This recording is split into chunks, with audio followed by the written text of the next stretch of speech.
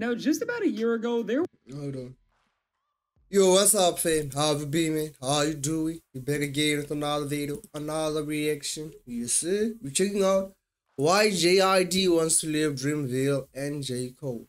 Is this even true, man? Is this even true? Anyway, let's find out. Now, just about a year ago, there was no label seen as a better place to be as a hip-hop artist than J. Cole's Dreamville imprint, as beyond all the emerging talent the label harvested. Hold on.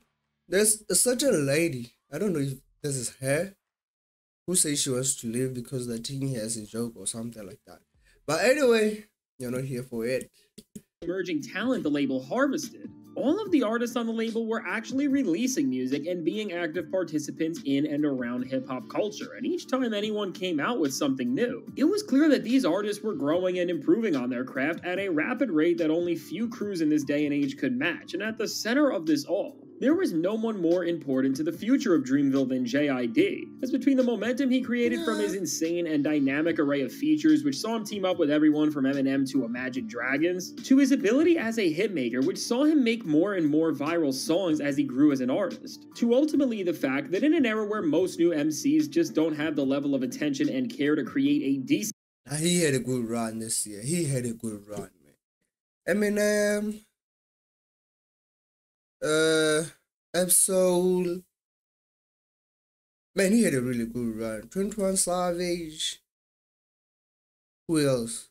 Man, he had a really good run. Album that JID made what many people would deem a modern classic in his 2022 project The Forever Story. Overall, just in the matter of a few years, JID became one of the biggest names on the horizon in hip-hop, and it seemed like with the rapid success and career growth that he has been seeing, that he would have a real chance to join rap's next big three in the near future. But now, as JID has promised us that his upcoming new album Forever in a Day has been ready to release once at the end of 2023, and then again at the beginning of 2024, as we are now here almost in 2025, and there has been no new JID album since 2022. It's clear that this disappearance from JID is not an issue surrounding his work ethic, because if it was, he wouldn't be putting out so many great features where we still hear him getting better and expanding on his craft, and he wouldn't be on major arena tours with the likes of stars like 21 Savage. And knowing all of this and seeing what's just happened, we have now found out the sad and miserable truth, which is serving as the driving force that is sabotaging the career of one of rap's brightest new acts, which is that when it comes to the relationship between JID and the Kid Cudi, Denzel Curry. Man, he had a good run, as the driving force that is sabotaging the career of one of rap's brightest new acts, which is that when it comes to the relationship between JID and the label that J. Cole signed him to back in the late 2010s, things have gotten really bad over there, and because of the label's own failure, JID's chances at becoming rap's next all-time great are slipping right as we speak. And now before we go any further, be sure to hit that like button and subscribe while you're at it. It helps me out a ton. And now, while once this situation with JID was only something we could speculate on, as we had no Is it JID or JID, man?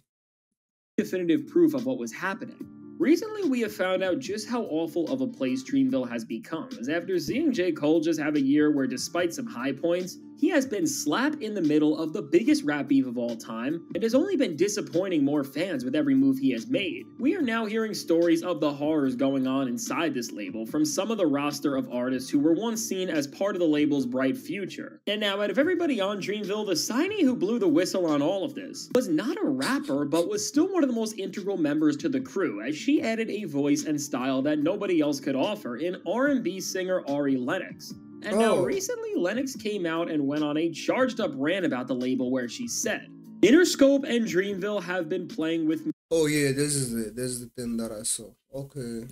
All month, and I am so exhausted. I'm so tired of people treating me like they're sorry for me. I'm okay, and I've never been happier. What I don't like is being signed and lied to and manipulated. Not one person at those labels ever knew how to market or protect me. Y'all don't know the half. Constant letdown and neglect. This industry stuff will never be for me. And now with all of this, which first off, huge respect to Ari for speaking up about how she feels about her label mistreating her, because in the industry, these types of horrible situations happen way too often. And some artists either don't speak up or wait until their career is damaged in a way that they will never come back from. So with Ari taking action while she and a lot of other Dreamville signees are still prominent young names, and her revealing that the label has been lying and manipulating her and that they have not been working in her best interest, from speaking out about this and going as far to say that nobody on the label is protecting her, which is definitely a sub at J. Cole, to then seeing the response other people in the industry had to hearing this, which showed. Is J. Cole even responsible for like the management or everything? I think maybe J. Cole is just like the owner, then there are people, hired people who maybe slacking on their jobs and everything like that. Anyway, every single word you sound exactly like me in 2018 when I decided to take the leap to independence. Oh, I need to talk to you. I want to at least throw out some suggestions from my experience on how I navigated from being supported by a label to fully independent. If you know T-Pain, man, you know his story, man. He went bankrupt.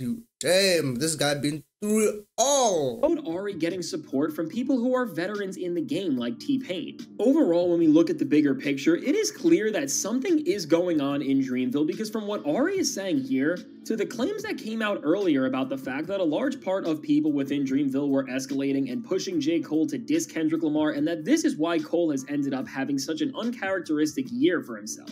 Overall, when we look at the weird positions everyone in Dreamville is in, everything is starting to point to the fact that whatever principles Dreamville was founded on have vanished, and just like pretty much every other great artist-ran label in era's past have, the label— Nah, don't see that, man. Don't see that, man.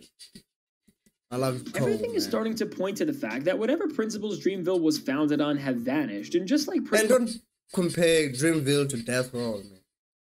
Or Bad Boys, man. Don't. Much every other great artist-ran label in era's past have, the label is now on a downfall. And now circling all of this back to JID, when we look at his case, he only adds stronger proof to the fact that the current state of Dreamville is just a disaster right now, as when those same reports came out about the fact that J. Cole was forced to do something he never wanted to in the Kendrick beef, and that ultimately Dreamville were the ones who despised Kendrick Lamar and Top Dog Entertainment, and it never was J. Cole, and he was only following what all of the people around him pressured him into doing. JID came out to comment on all of this and didn't clear up these rumors and say that they were lies, but instead just made sure that his name was cleared of any issues when it came to a further beef between Cole and Kendrick's crews, and him being caught right in the middle of it, as he said that he was never one of the guys in Dreamville who were dissing Kendrick, which does imply that what was said about people pushing Cole to diss him in the first place was true. And then on top of this, JID also said that he doesn't even hang out with people in the label anymore. Now, as JID said all of this, but then— is this JID or JID? Why does he keep saying JID, man? It's JID. Or maybe I'm the one who's trippy right here. Nigga, what? I don't even hang with Dreamville niggas like that. Oh, what? Said that he doesn't even hang out with people in the label anymore. Now, as JID said all of this, but then deleted these posts right after, he pretty much ended up saying more than Cole and Ari did in a lot of ways, as he is showing that on one hand, he is fed up with Dreamville and that he is moving away from associating with the crew who brought him into the major label system in the first place, but at the same time, for whatever reason, JID is not going all out on them yet like Ari is, and is not demanding to be let go from the crew, which could be due to business reasons, because as we have seen over and over again in the music business and in hip-hop, so many artists are signed into shaky deals where their voice and agency when it comes to exercising their right to move on to new opportunities is limited. And now overall, while all of this may pose more questions than answers, still with the limited information that we know, it seems like between all of the turmoil in the label which has caused Ari to reveal the nasty truth, and even people like the duo who brought JID to J. Cole in the first place in Earth Gang being gone and separated from the label as well. All in all, it seems like for whatever reason, something has shaken up the way Dreamville has been run, as with J. Cole seemingly being less active in other people's careers, as he is always seen minding his own business and protecting his peace for the most part these days.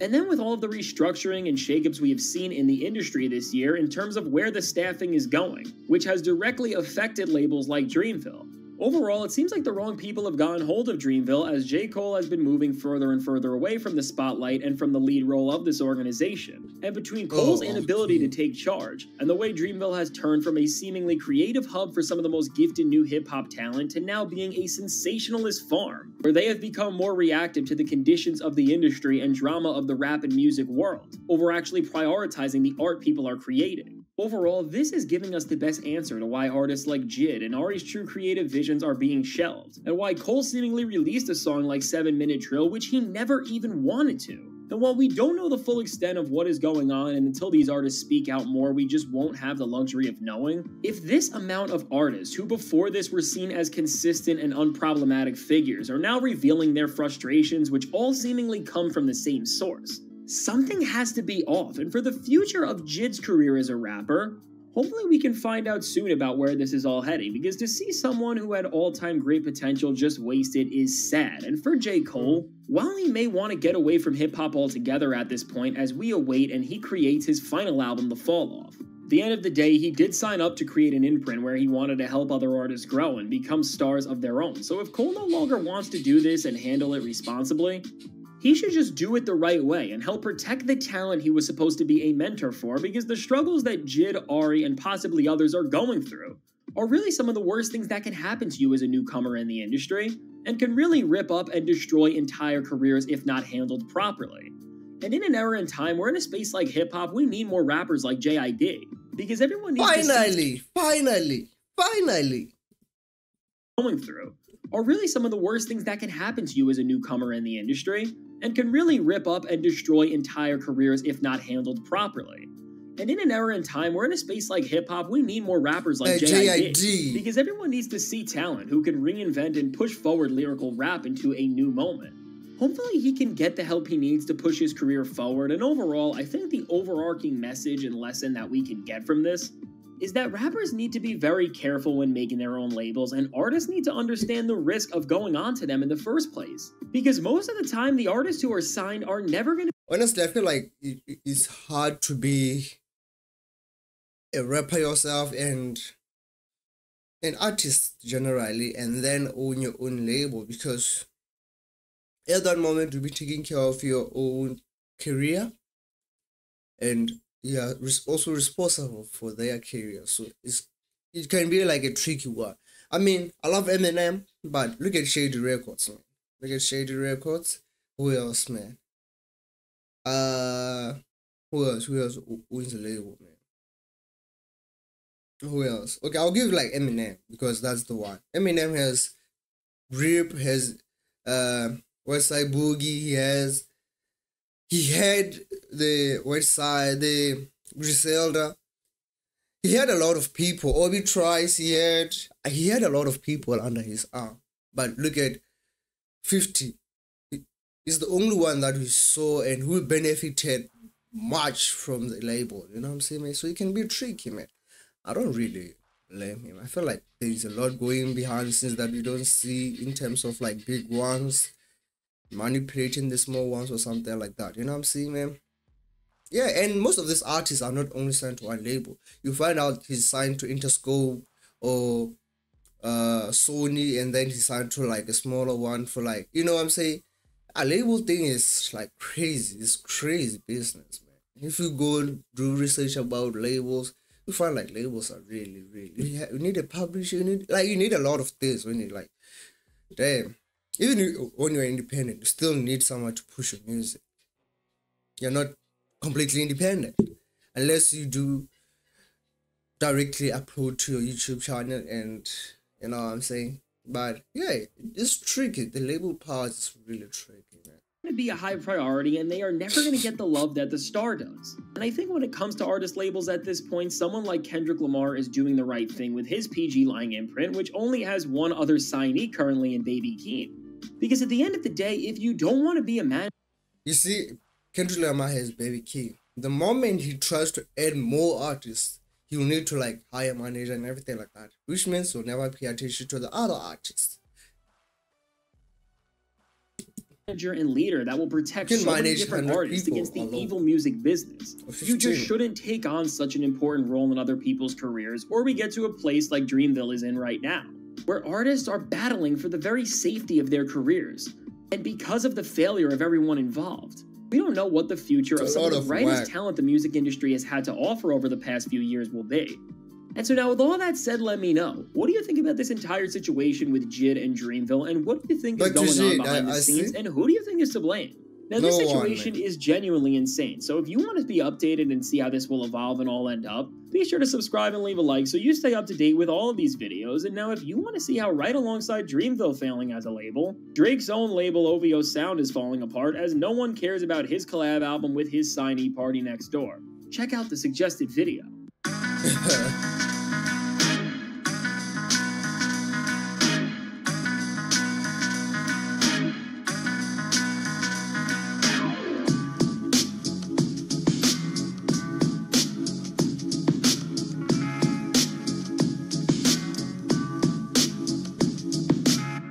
Yeah, man. I think that's it, man. That's it, man. Yeah, let me know your thoughts, man. But yeah, I'm out for now, man.